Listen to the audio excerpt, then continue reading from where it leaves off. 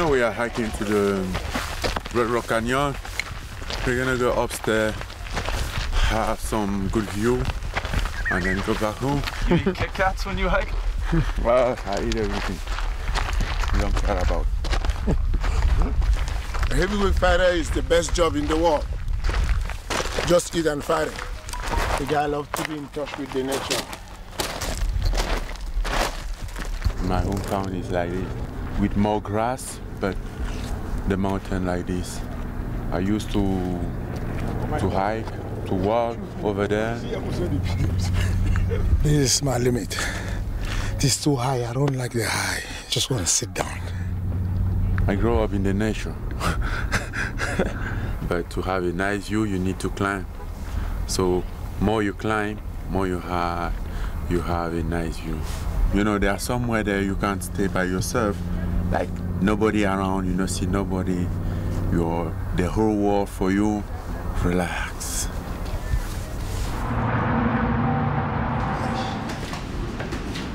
You know, I get into this sport like 4 years ago. I started MMA just as a fun. Over him is very smart. He's like one of the best strikers in the heavyweight division. So we just work smartly, work some game plan. Yes, this is the last minute work. Yeah, sharpening. It's not about developing any ability of strength or speed or stamina. I have everything already. We just stabilize and then make things sharp, make sure that they need everything and put everything together.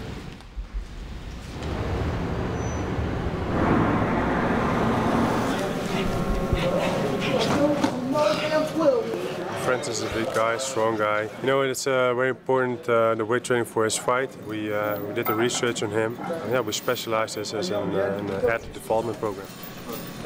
Hey, getting to heavyweight is easy, but staying heavyweight. I know, right? All the cardio, the cutting. Just can't let these big motherfuckers land. There ain't none of these big guys land. That's it, fight's over. Well, weight training, overall fitness, weaknesses in the body. You know, injury prevention, those are all factors that are really important. You gotta stay fit, you gotta keep the vehicle running. So, and of course, upgrade the vehicle a little bit, more strength, more power, more cardio. So that's why we do the strength conditioning. You know, the heavyweight division in UFC is tough. Everybody can throw that bomb. So the neck in particular has to be strong. And you know, again, UFC, everybody's dangerous. Everybody's good everywhere. Wrestling, takedowns, submissions, striking. Everybody's tough. Everybody has a plan to win. I'm 100% focused. December 2nd, I will get my third consecutive win, and I will deserve my new title shot. So tomorrow, heading to New York for some promotion in the lead up to the fight, and then Tuesday we'll be heading into Detroit. So final lunch before heading out to fight week.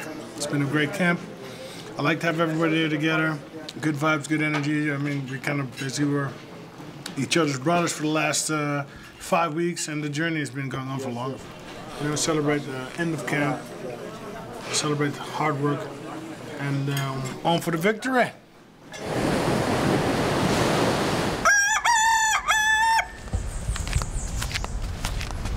Então, o último treino ali de saco, né? A gente já estava na reta final já, mas pode ter certeza que a gente está muito bem treinado, muito forte, focando, já visualizando já a vitória. O treinamento foi ótimo, então a gente procura blindar um pouco isso para vocês só verem na hora. Quando houve essa mudança do cinturão que caiu no colo novamente, isso deu uma motivação extra nele, não tem a pressão mais agora de defender esse cinturão. A gente está sentindo ele muito motivado, sentindo aquele José Aldo do EC de novo, com aquela agressividade, aquela vontade de ser campeão, assim como alguns anos atrás. Então nós acreditamos que esse fator motivacional vai ser o fator primordial nessa luta para o José Aldo trazer o cinturão de volta para o Brasil. A gente teve 20 dias, né, mais ou menos. O Aldo já vinha fazendo 4 rounds normalmente, então ele só aumentou 1. E o adversário é um adversário que a gente já tinha estudado, né? Então, quer dizer, pra gente não mudou muita coisa, não. Disputar o título é sempre disputar o título, então, quer dizer, a motivação dobrou. A vitória do Aldo, com certeza. Pega! É campeão, ninguém vai embora.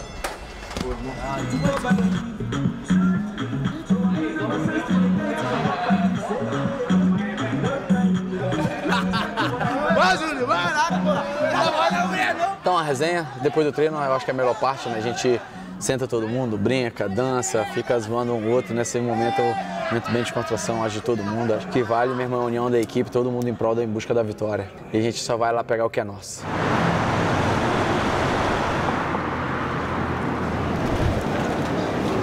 Flight over is great. Got some sleep on both flights, so life's good, you know. It's just traveling from Hawaii. Wherever we go, it's 5 hours plus, so I ain't gonna complain, man. This is why we come early.